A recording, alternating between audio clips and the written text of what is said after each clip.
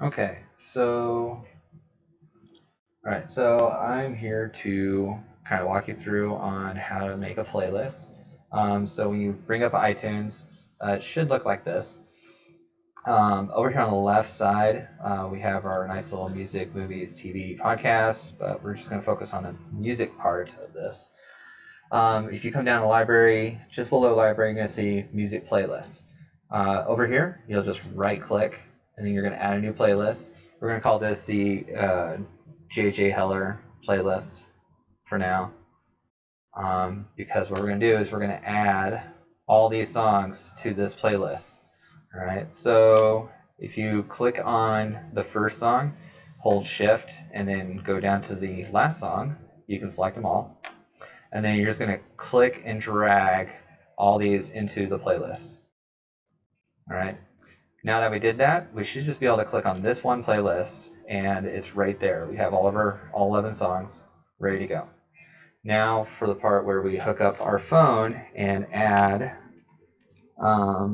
this playlist to our phone. So I just hooked up my phone. Yes, continue. Trust. There we go. All right. So now that I have my phone hooked up, I should get the phone icon here soon. There it is.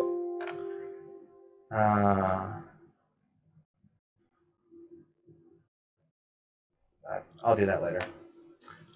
All right. All right, so now that we're in our phone section, we're going to go over here to music under settings. And then here it says sync music. So we're going to click on sync music. Usually it's going to have entire music library, but we're not going to do that. We're going to select a playlist.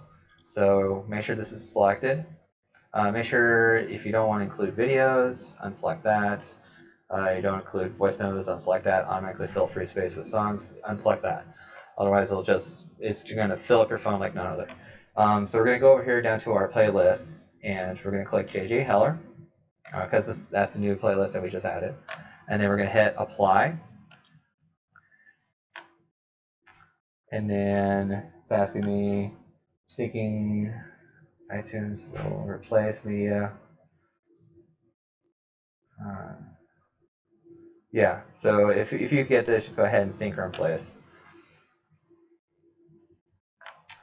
And then that's going to sync and back up everything from your iPhone onto your computer as well.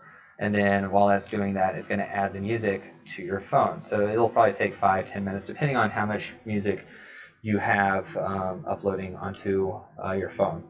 But the first step to this whole process is going to be making a playlist first, adding your music to it, and you can always search for certain songs too by going up to the search tab and then typing in the band name or what genre or something like that.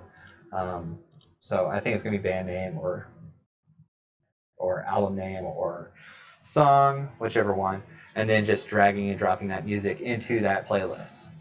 So I'm just going to wait for this to go ahead and shoot through, and I'll cut back to the end of it and make sure that everything is actually up and synced to my phone.